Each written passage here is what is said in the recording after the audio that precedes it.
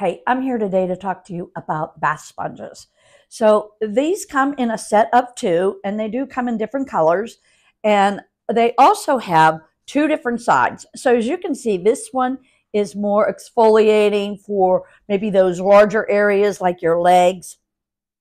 And this side is more delicate, and maybe you would use this side for your face. You use less soap when you are using these type of sponges, and you just wring them out, and they work really well. Now they do come in a very compressed envelope, so what you would do is cut open the envelope, get some air into it.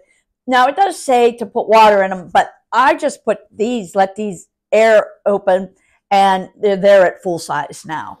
And I think these will be very helpful for what I needed as a loofah sponge.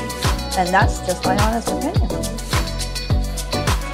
If you liked this video and found it helpful, how about helping this old grandma YouTuber out and subscribe to my channel and give me a thumbs up?